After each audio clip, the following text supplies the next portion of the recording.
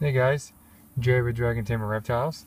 So this is going to be update on clutch number 16. They have shed out and everybody's doing healthy, everybody's doing fine, and ended up with pretty much what we thought, but now post first shed is just a better view for me to actually see. So we ended up with 3 Het Hypos and 1 Mimosa, so that's 1 champagne hypo. So we were trying to prove my male out, and we did, and we only got 1 visual, and it definitely was the visual to get. I think outdoor video will be better to show you guys a better view at it, but it also did show me Het Hypo before they shed and Het Hypo after they shed, and just waiting until after they shed really gives you the full picture of what's going on. This is my first hypo animal, so it's shown me a lot just going through the process, but we ended up with 2.2 in the clutch. So 2 of these Het Hypos are females and then 1 is male, and so this is a normal looking snake, but it carries the hypo gene, and it absolutely does, because the female mother was a visual hypo. So I hope this is coming out pretty good. But this is first Het Hypo.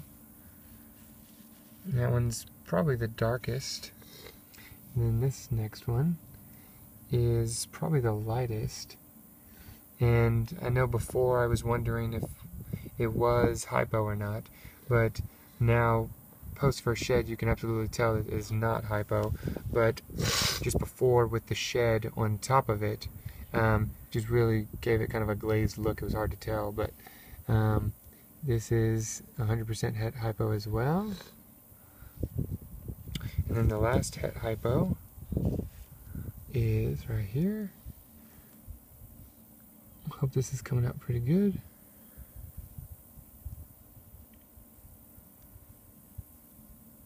Here we go. So we got 1 male and 2 females of those. Then we got the gem, the animal I was trying to get. I think outdoor photo or video should give a better view, but here is the champagne hypo, and it's a male, so this will replace the dad.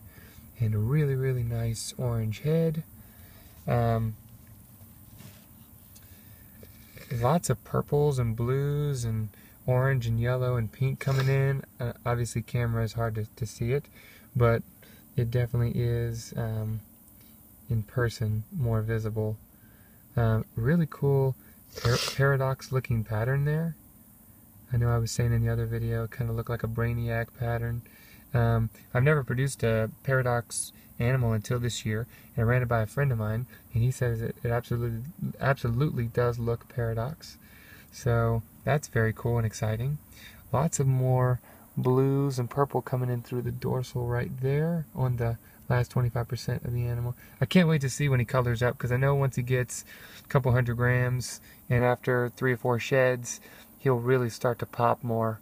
And I have an adult Mimosa now, female, and just you can really tell as an adult. So I know as a baby it looks one way, but it definitely is going to color up some more. So really happy to hatch that gem. Really cool clutch. Another goal for us, for me. It's a really cool hatch again. Just getting very blessed with the outcomes, and cool paradox as well. So there's going to be clutch number 16, update post first shed. Hit my Mimosa, proved out my breeder male. Just overall I had a really good time with this, learning about the hypo gene.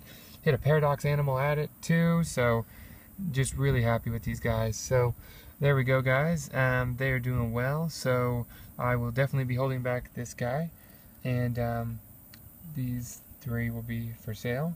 So if you're interested in those, let me know. But I really look forward to seeing this guy grow up and just seeing what he does and has the hypo colors. I have a lot of other hypo animals, but I'm interested to see how he colors up, and just really loving and exploring the hypo gene. So guys, thanks for following, thanks for everything, and checking this guy out. Really cool white belly white sides. Champagne stuff is awesome. I only hit 2 champagne animals this year. This one and then the female champagne posset hypo. But I'm very happy with him. Really cool. Look forward to hatching more stuff in the future. So guys, that's going to be it.